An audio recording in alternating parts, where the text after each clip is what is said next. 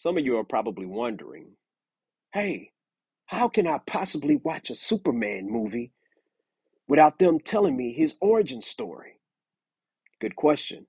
What you can do is we can go check out Superman 1 with Christopher Reeves.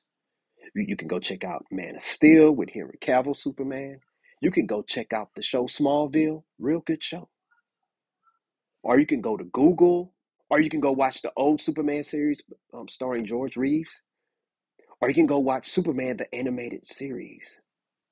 And that is how one is able to watch a Superman movie without his origin story being retold.